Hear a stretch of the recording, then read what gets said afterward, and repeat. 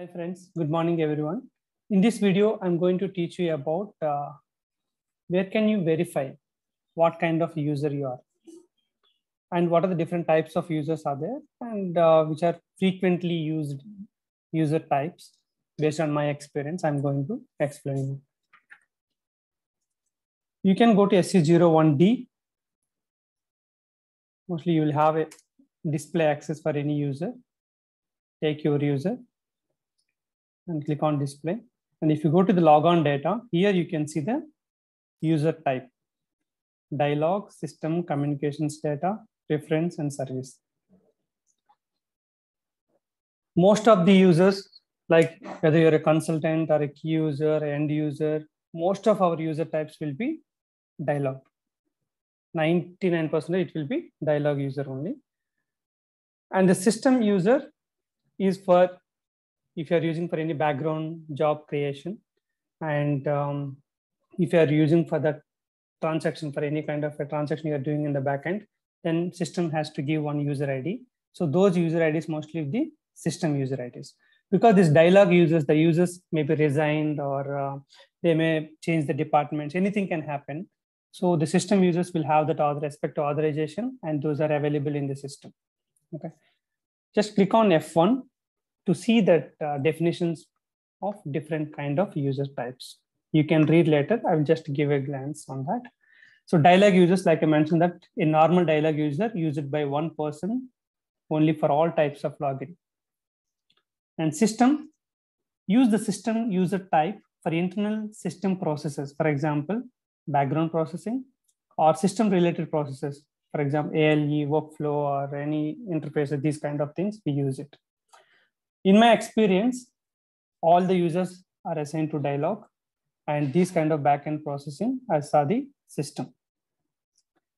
And very rarely, these kind of service or reference will be used. For communication, you can see here, use user types communication for dialog-free communication between systems. So we are calling that systems for any certain kind of dialog login is not possible. See here, by using this communication ID, you cannot log into SAP. But by using both the system and dialog, we can log in. You can see here, login is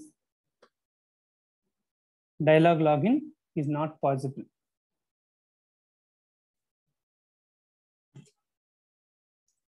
So you can see that details about communication or system details. See, a user of this type is excluded from the general settings of password validity. Only user administrators can change the password using transaction SC01. Because the system user IDs are completely controlled by the basis or security who are responsible for that user IDs, right? So those only can control. We cannot do that. So multiple dialog logins are checked and logged if necessary. So we can log in multiple login also, we can do it. So dialog and system are the mostly used, so you can focus on that. And you can just read it, what are the different other like communication, services, reference and all.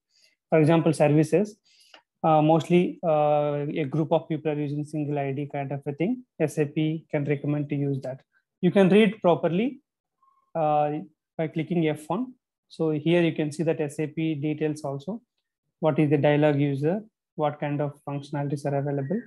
See dialog, login and RFC logon and all, background processing, communication system.